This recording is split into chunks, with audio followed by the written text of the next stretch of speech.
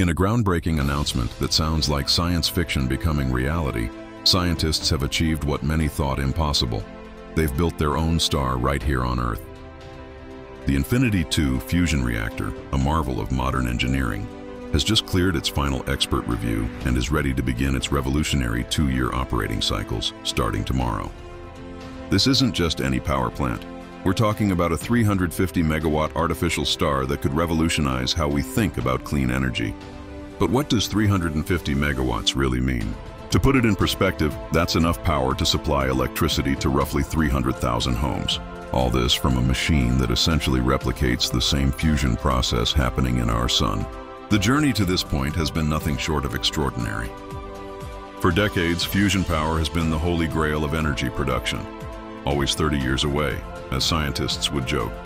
But now, after countless failures, breakthroughs, and relentless persistence, we're finally crossing that threshold. What makes this achievement particularly remarkable is the 2-year operating cycle.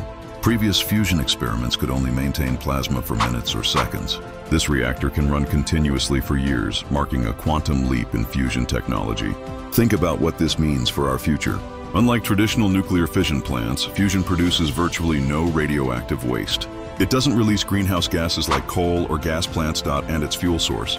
Nothing more exotic than water, specifically the hydrogen isotopes found in seawater. We're literally turning water into star power. The implications for climate change are enormous. If successful, this technology could provide an inexhaustible source of clean energy. Imagine a world where energy scarcity becomes a thing of the past, where we can power our cities without damaging our planet. But perhaps what's most exciting is what this represents for human achievement. We've taken the process that powers the stars, the most powerful natural fusion reactors in the universe, and recreated it here on Earth. It's a testament to human ingenuity and determination, showing that even the most ambitious dreams can become reality. As the Infinity Two prepares for its first full operational cycle tomorrow, we're not just witnessing the startup of a new power plant. We're watching the dawn of a new era in human history. Our very own star, built by human hands, is about to light up the future.